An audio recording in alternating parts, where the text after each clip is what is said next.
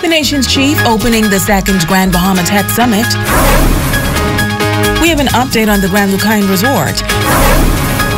And the Regency Theater bringing one of America's greatest musical productions to the big stage. The Bahamas Tonight Northern Edition starts now. This is the Bahamas Tonight, the Northern Edition. Good evening, all. I'm Shashina Rolf-Farquharson. As always, it is so great to have you with us.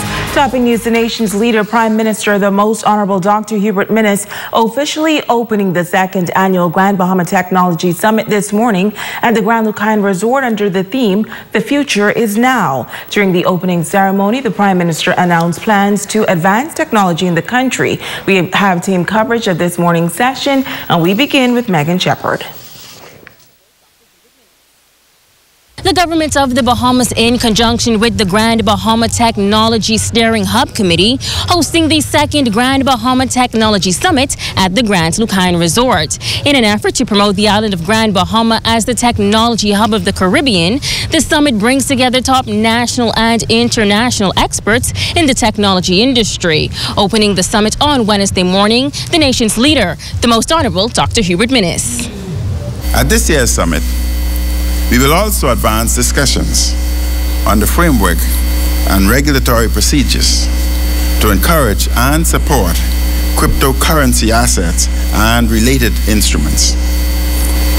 Companies that utilize blockchain technology as a basis for their new products and services represent the genesis of a new wave of innovation. There is no reason why these blockchain technology companies that have their eyes on global markets cannot have their base operations here in our Bahamas. The Prime Minister also announcing that the government is revamping the immigration policy and procedures in order to attract new enterprises. We will make our immigration policy more attractive for investments.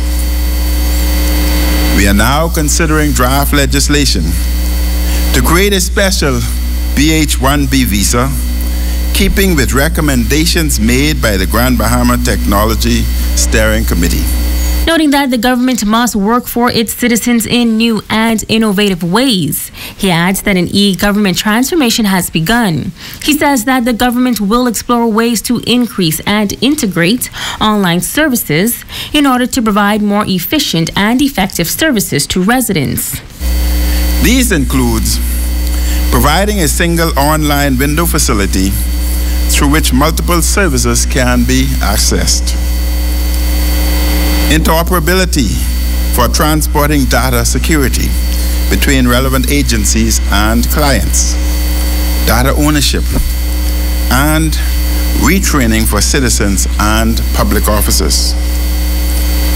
Paramount to our success is strengthened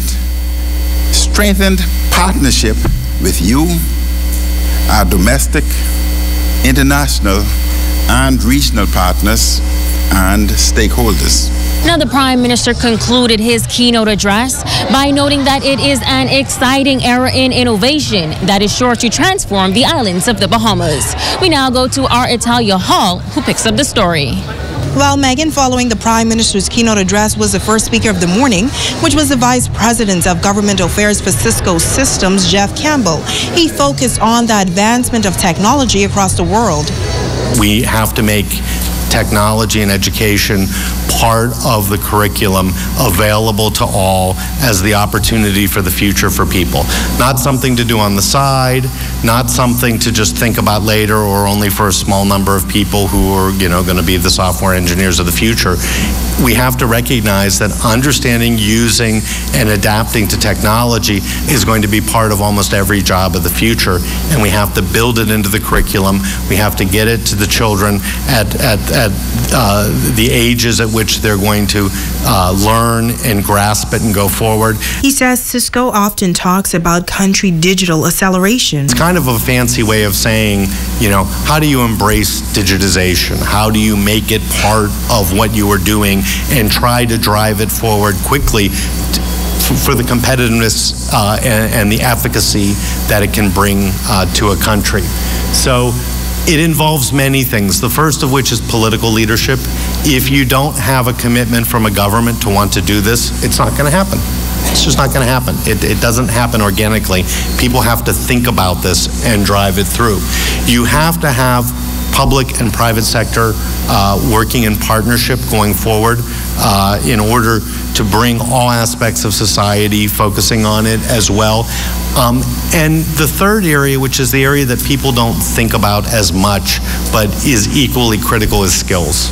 The government executed a memorandum of understanding with Cisco Systems, which provides the framework for the Office of the Prime Minister, along with the Ministry of Education, to explore the development of educational opportunities for Bahamians. The Minister of Education, the Honorable Jeff Lloyd, says the move is a great opportunity for the Ministry of Education. There's a grace moment for us here in the Commonwealth of the Bahamas to be joined in this occasion to establish an understanding with Cisco Systems, a world-famous technological company, to be now number 27 in the Caribbean and the second academy, which will join in operational systems, learning systems for the benefit of our citizens. It is really a wonderful thing, and I'm very, very proud, very grateful to this great opportunity to share in this auspicious occasion for our young people. Following the brief ceremony, the government and a delegation then toured the tech exhibition. The three-day summit will close out on Friday. Reporting for ZNS Network News, I'm Italia Hall. Meanwhile, Prime Minister, the Most Honorable Dr. Hubert Minnis, also addressing the state of Grand Bahama's economy while attending the Grand Bahama Technology Summit this morning. He provided an update on the Grand Lucine Resort. Here's Italia Hall with this report.